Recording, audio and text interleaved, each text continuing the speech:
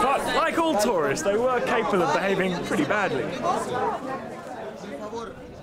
And that included leaving their mark on ancient monuments. Wow, look at that. Lots and lots of graffiti. A couple of bits there from the early 19th century. It's pretty young, that, pretty recent, because the rest of it is all from ancient Greece and Rome. These two huge statues still stand guard near the entrance to the Valley of the Kings. Following an earthquake long before Hadrian's time, one of them became a must-see of any ancient tour of the Nile, named the Singing Statue of Memnon. At dawn, its cracked stones warmed up, and it would apparently make a grumbling, speaking noise, or a sound like that of a harp string breaking.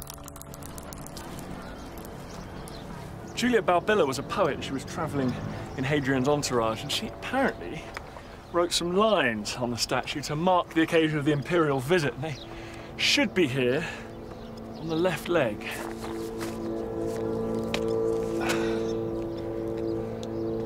It's fantastic. There's reams of the stuff. Incredibly neat.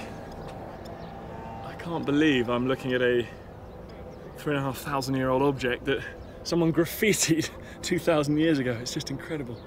Where is it? Look for some key words.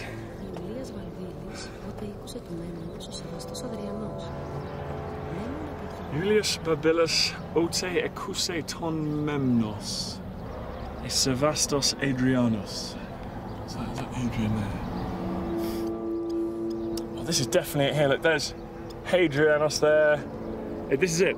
Right, this is it. Amazing. So this was written to mark the actual occasion of Hadrian's visit. And it says there's the Lord Hadrian, smiling, greeted Memnon in return, and has left behind him, engraven for posterity, a witness to show what he saw and heard, thus making it manifest to all men that he, Hadrian, is beloved of the gods. Just what Hadrian saw or how much he heard, we can never know, because sadly his inscription has now been lost. But perhaps given the circumstance of his visit, we can imagine how he felt. This should have been such a joyful time for Hadrian, the lover of architecture, religion, and history. But it wasn't. He was torn apart by grief. Despite all his offerings, despite being talked to by Memnon, the gods appeared to have abandoned him. Just days before, his young lover, his constant companion, Antinous, had died, drowned in the Nile.